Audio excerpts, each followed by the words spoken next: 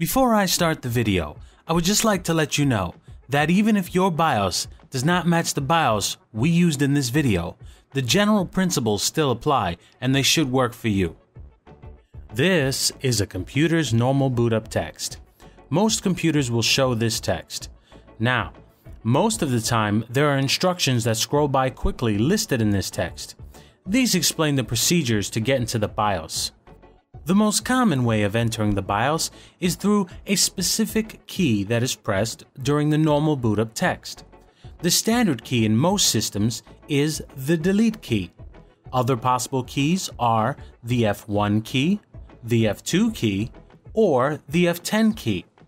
The key should be pressed repeatedly as soon as you turn on the computer throughout the entire boot up process until you either enter the BIOS or Windows starts to load.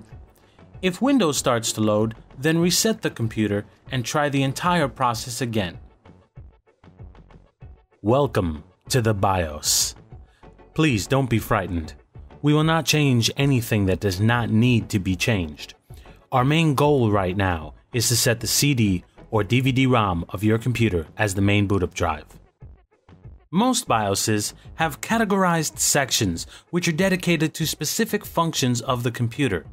For what we need, I need to select the boot menu list from the top of the screen. To do this, I must press the right arrow key until boot is the highlighted area.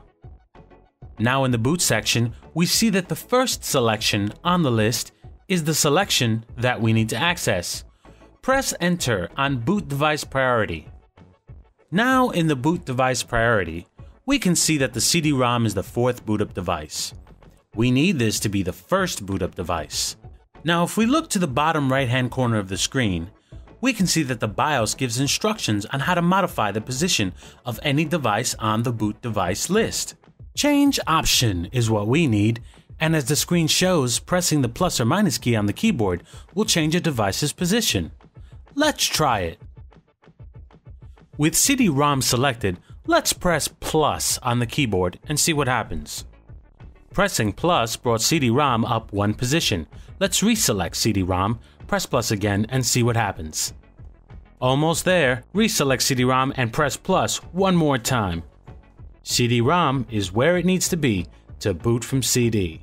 At this point, you can press escape to back out to the previous menu. Now it's time to test what we've done. Press the right key until the exit menu is selected. Make sure Exit Saving Changes is selected and press enter to save and exit the BIOS. This is a confirmation screen. Highlight OK and press enter to confirm saving and exiting the BIOS. Well, it looks like you're ready to install your operating system. Good luck and thanks for watching. If you have any ideas that you think would make a great video, please send us a message.